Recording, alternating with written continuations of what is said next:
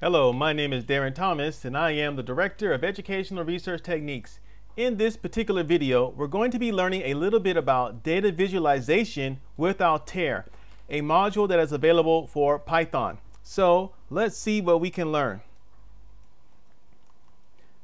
So we are here inside Jupyter Notebook and we are going to learn a little bit about Altair, as I've already mentioned.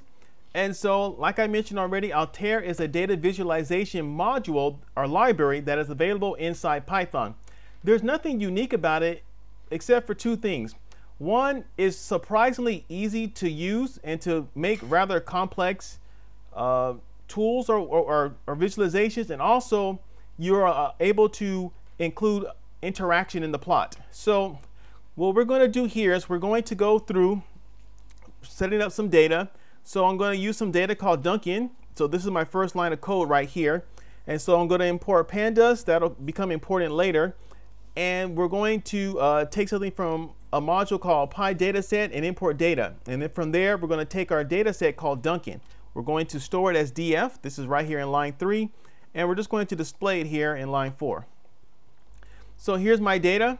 So basically, this data is looking at people's occupation, the type, so it can be professional, working class, or blue collar, white collar or blue collar, excuse me. We also have here income, education level, and prestige, probably on a scale of 1 to 100 here. So before we get into our basic plots, we're going to make a scatter plot and a bar graph. What we're going to do here is we're going to talk a little bit about some ideas about grammar of graphics. And so what Altair does is that it takes into account the ideals of grammar of graphics, which is where you have to deal with, okay, what is your data? Okay, aesthetics, what kind of picture or visualization are you going to use? The scale, statistical transformation, like for example, regression, the type of objects you're going to use, whether it's a dot or a circle or a square or a triangle, or whatever, faceting, and of course the coordinate system, whether it's X, Y, or some other coordinate system. So down here, we finally have our first plot, keeping in mind these ideals. And so you have to import the Altair module. It may not already be on your system, so you will have to install it, whether going through the graphic user interface in Windows or using pip if you like to use Linux or whatever. And so we import Altair. We're going to import it as ALT. And then you can see right here in line 2, this is where the fun begins. So I call, of course, the actual module I'm using here, alt. And the first thing is my data. So it's a chart of my data. I saved it as df. That's what I did. And then here is the aesthetic. We're going to use a bar because we're going to make a bar graph. And then the encode is where I tell it what my x and y variables are going to be, as here as an example. So we're going to use type. So they can remember type can be working class. It could be white collar. It could be blue collar, or it can be professional. And so that's my x. This is a categorical variable. And then on my y-axis is the level of prestige for the job. So if I press Control Enter, and notice also how I capture everything inside these parentheses right here for the encode part. I press Control Enter, and you can clearly see that we have a nice narrow bar graph. Now, of course, there are options to make this a little bit wider. It's kind of narrow right now, but that's really not the purpose of the video.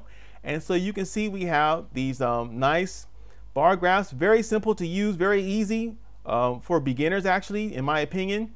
And of course, we can make the bars different colors. We can make it a lot wider. But again, those are options that you can explore on your own. For our next one here, we're going to use some circles here. And so this time it looks like we're going to make a scatter plot, I believe, and we're comparing education and prestige. So we go through the same process here, but notice how instead of using a bar, we're using dot mark circle. That's the difference here. And so we press Control Enter, and you can see we got a nice scatter plot right here. Again, yes, you can add a title, and you can make a legend if you desire, and you can manipulate other things, but we're just trying to provide you with a basic experience of what's happening here. And so you can see there's a strong correlation, it appears, between education and prestige. As education increases, prestige generally increases at a similar rate, if you will. Moving on, we're going to talk about how you can add color. And so in this particular spot right here, everything's mostly the same. You've seen this information in lines 1 through 3, but what's new here, what's new here is right here in line 4. What's happening now is that as we make our dots, we're going to color them by the categorical variable of type. So remember, we had white collar, blue collar, and professional. And so this allows you to add an additional dimension to your scatter plot to communicate with your audience. So I press Control Enter right here, and you can see this is the same scatter plot as before, but now we have the additional information of the type. So again, you can see blue collar jobs, they tend to have less education and also less prestige. But then as you move higher and higher, you get more into the professional levels. And you can see that as education and prestige go up, there's a definite change in the type of job a person is working. But there's a lot of overlap between professional and working class, white collar, for quite a while here. Now moving to the next example here. Now this time, again, all this code is mostly the same. You've seen lines 1 through 4 already. All dot chart, that's how you pull your data. Dot mark circles, so we're using circles. Then encode. The XY is going to be education and prestige. Color is going to be type, so we know what the type is. But now we're adding size of income. So in other words, the more income that a person has, the bigger their bubble will be. Again, this is just another way to capture information that you might need in your chart as you're displaying things. So I press Control Enter, and you can see the more money, the bigger the bubble, if you will. So for example, this person right here, if you can see me, they have a blue collar job. You know, they have a high degree of prestige but a limited income, and you can also see that they make a lot more money than maybe some of their peers in that particular category. Now, what we're going to do now is go right here to regression. So for regression, again, you know, we don't have time to explain all the ideas behind that, but we're trying to get an insight into the relationship among the various variables that might be in the plot. So again, most of this is the same. We already called pandas and maybe already called NumPy. We probably don't need those. But if you look right here, we're saving the chart this time. So we're going to save our chart as chart, you know, lowercase c, if you will. And what we're doing here is we're using a point, and we're going to encode this information. So education is going to be on our x-axis, prestige on our y-axis. We're going to color by type. Notice that the colon in part right there, that's necessary in this particular instance. And we're going to have a tooltip by income. This adds some interaction. This will make more sense in a second. And so that's how we set up chart. And then once we're done with that, we're going to add our statistical transformation right here. Okay, statistical transformation, and then also the actual aesthetics for the transformation. So we press Control Enter, and you can see right here that instead of using dots, we have points, so they're like empty circles. And you can see our nice little line here. Everything's worked out. Now with the interaction, when you hover over it, you're going to get an idea of their income. That's kind of what's happening here. And so we're going to talk more about interaction in a second. But notice this nice line here. And of course, you could actually do the regression analysis if you desired to try to find out what exactly the correlation is between these variables. Now moving on, if you want to make multiple plots, what you do here is, again, all this you've seen before. There's nothing new here. You just give your plot a name, press the equal sign, and set up your information that you want to store inside it. So this first plot is going to be, it appears as a scatter plot between education and prestige, and we're also going to include type using color. And then the second plot, starting in line 6, we have, again, we're doing income by prestige this time, and we also are coloring by type as well. Now in line 11, this is the new information. We're going to call the plots, but we're going to use this little pipe right here to have both plots be displayed simultaneously or at the same time. Now this particular symbol is found right above your Enter key on your keyboard if you press down the Shift. you'll see that looks like the backward slash, and if you press down the shift, you'll see that little pipe right there. So if I press Control Enter, you can see right here, I have both my plots being made at the same time, and I can look at both of them as I so desire. And I can see the type here, the legend is right here off to the right in the upper right hand corner, and I can look at this information.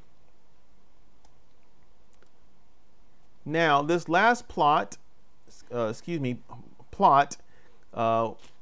we're going to make it, and then I'm going to show you how you can pull the HTML from it. So let me go ahead and make it. Now you can't see it because I have to call it Interact. And so here it is down here. And so again, you saw this with the regression. If I hover over it, I can see the income for the different dots. Now, if I want to include this in HTML, there's several things I need to do. I could do it like this, where I click on the little bubbles here, and I can say view the source. And then I can take the HTML code for my own purposes. So that's one way to do that. And so once you save the HTML, what happens is that you can look at it by itself. So here I'm just inside my browser, and you can see that now I have all the interaction like this. Now this is really, really powerful because I've done this with like d3.js, JavaScript, and it works, but it's really complicated if you're not a strong coder, if you're not familiar with that. But using Python's tools, you're able to pull all this information without having to do it inside an HTML browser or using any kind of other tools. This is the actual code right here. You can see for yourself, all this is done automatically for you. And let me tell you, this is a lot of work doing it other ways. Now, the information right here, let me back up a little bit. The information right here in line 7, this is where you save your plot right here. And so once you save it, it'll be available on your computer inside your working directory. The reason, let's see here, Interac Plot.save. So this is the method we're using. And so this is the name of what we're going to call it. And then the embed options is SVG, and the action is false. The action being set to false makes these bubbles disappear. If you look right here, you can see up here you don't have the bubbles, because if I'm putting this on a website, I don't want them, downloading the code or whatever. So I just remove that by setting the actions to false right here.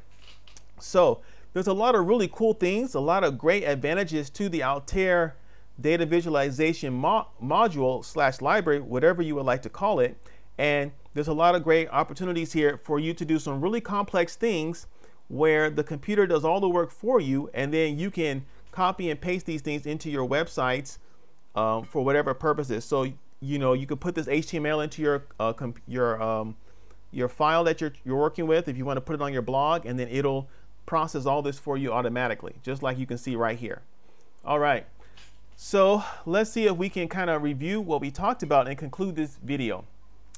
So in this video, we learned about how to manipulate data with the Altair visualization module that's available within Python. So we learned about bar graphs and scatter plots. We learned about regression, how to include categorical variables in your scatter plots. We learned about interaction, where you can hover over different things and reveal more information for the user.